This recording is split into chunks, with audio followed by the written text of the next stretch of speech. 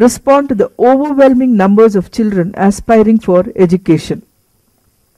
Again, at an aggregate level, there is clearly in most states one teacher for 30 children. It seems like as if you didn't need more teachers.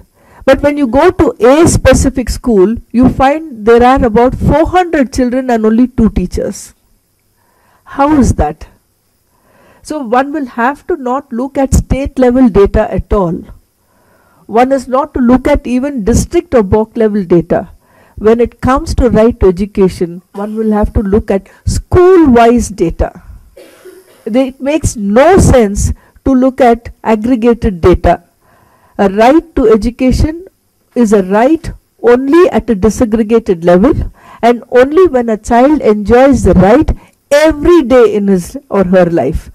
Even if one day the child does not enjoy the right, then the state has violated the right. So we will have to see how every day the child enjoys the right to education, and for that day when a child is out of school, for that day the state has not met with its obligation to ensure that the child is in school. Now from here I'll just come to how I link access to quality of education. Here I think it's important that most often we find that teachers excuse, or they say that they're not able to deliver because of overcrowded classrooms. Because they give us many reasons for this.